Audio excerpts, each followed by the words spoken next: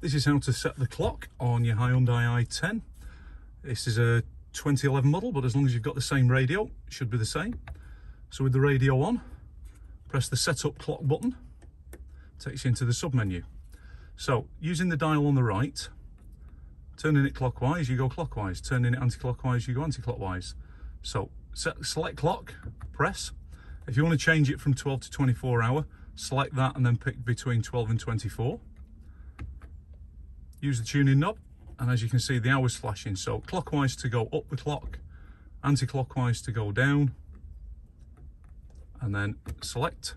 Now the minutes start flashing, clockwise to go up, anti-clockwise to go down, and that's all there is to it. That's it, you're back to there. You can either press the setup button, or you can go to the back button, and you're back to your radio. That's all there is to it. Thanks for watching, like and subscribe.